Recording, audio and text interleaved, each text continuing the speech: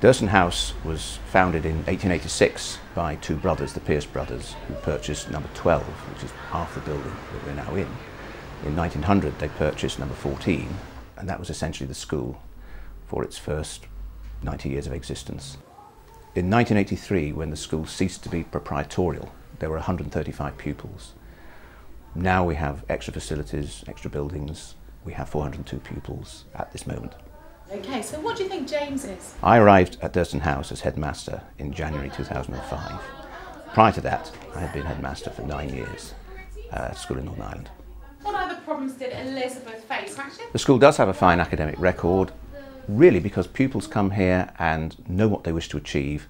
They target the schools that they wish to attend and they make sure they get there.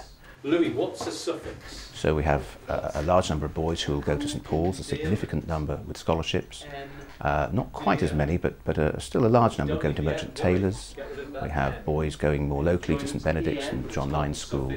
And some will follow the family tradition and go to boarding schools. It's ASS. I love that, so it's got a prefix. Our aims for the future are to remain a thriving, successful, happy school. One where we encourage pupils to keep that balance between enjoyment and the love of learning.